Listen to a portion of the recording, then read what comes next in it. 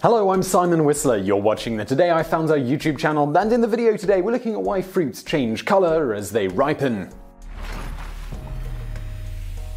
Fruits and vegetables, we've actually got a video on the differences between these two things, come in a wide array of colors that change throughout their ripening process, with the brightest colors often occurring when the fruit is optimally ripened. But why do they change color at all? There are two ways to answer this question. First, looking at what's going on internally while the fruit is ripening, and second, looking at why these plants have evolved to do this at all, especially considering it's seemingly a massive waste of the plant's energy and resources to produce fruit of any color around its seeds. While there are many different types of fruit, speaking generally, many fruits start out some shade of green thanks to an abundance of chlorophyll, which, with the help of the sun and nutrients from the soil, is used to produce much of the contents of the fruit. At this stage, that is mainly starch. At a certain point in the fruit's development, usually when the seed is nearly fully matured, the ripening process begins. In many fruits, this is triggered by the naturally produced hydrocarbon gas ethylene.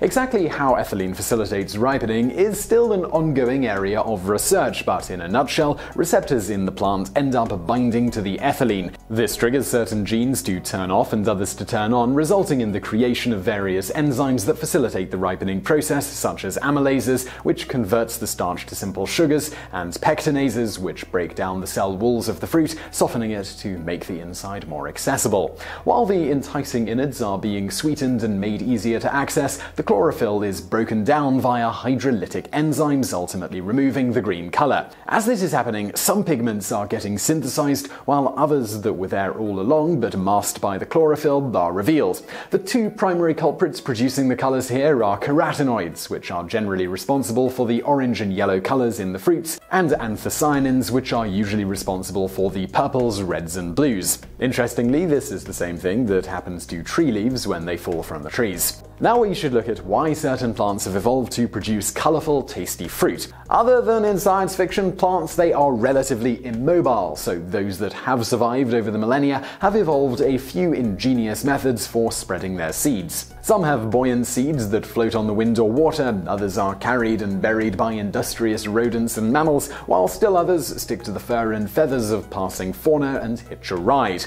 But perhaps the most common, and certainly the most scatological way seeds are spread is when they are eaten and later pooped out by animals. Beyond potentially spreading the seed far and wide, this also has the side benefit of providing the seed a good starter of nutrition. To facilitate this type of dispersal, fruits have evolved to become tastier when their seeds are ready and to change to a more noticeable color as a potentially attractive signal to animals that it's time to eat. Animals that eat fruits are called frugivores, and it includes mammals, birds, reptiles, amphibians, and fish. Among these, it appears that birds and mammals play the largest role in seed dispersal, and in fact, more than 35% of terrestrial birds and 20% of non-marine mammals are frugivores. Nonetheless, the others have a role to play, and fish are especially key to dispersing tropical seeds, while tortoises and lizards are integral to seed dispersal in insular and arid ecosystems.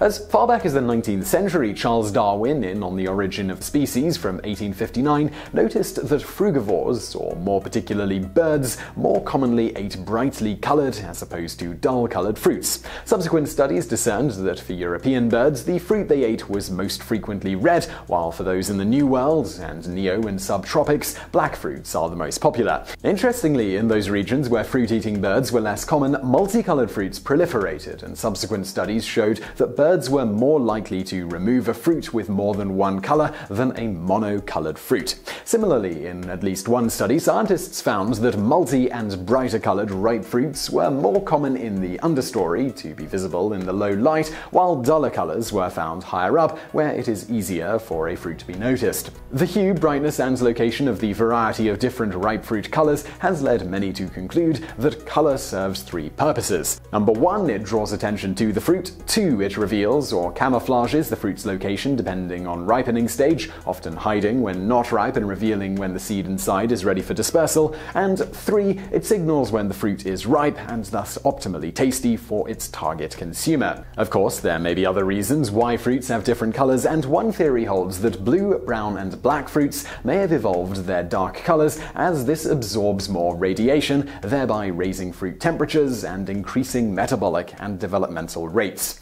Nonetheless, seed dispersal appears to be be the primary purpose of a fruit's coloring, as is the production of the tasty juice pulp so sought after by the dispersers. In fact, it has been noted that the energy allocated to produce the pulp represents a cost to the plant that probably has no purpose other than to attract seed dispersers and to protect the seeds. In addition to transporting eaten seeds, it is believed that disperser ingestion also aids in seed germination. In the disperser's gut, the pulp which could preclude sprouting is removed, as is often a part of the tough outer seed coating, the removal of which frequently speeds up germination. Another benefit of ingestion is that, as previously mentioned, when the seeds finally leave the disperser at a distant location, they are surrounded by a rich source of potential fertilizer, known to you and me as fecal matter. And now for a bonus fact. Since 1968, when Senator George Murphy began widely offering candy to other US senators who passed his desk in the Senate chamber, a candy desk has been maintained for just this purpose in the Senate, with various senators since then manning the post of supplying candy to any senators that want some.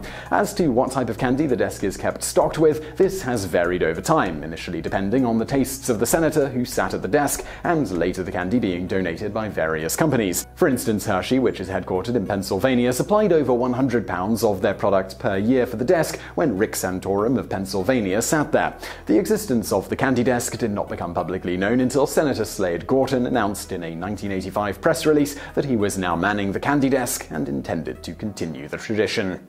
So I really hope you found that video interesting. If you did, please do hit that thumbs up button below, and don't forget to subscribe for brand new videos just like this every day of the week. I'd also like to take this time to thank our patrons on Patreon. If you're interested in supporting us with a small financial contribution, please do consider heading over to patreon.com/TodayIFoundOut. We've got loads of great perks lined up, and as always, thank you for watching.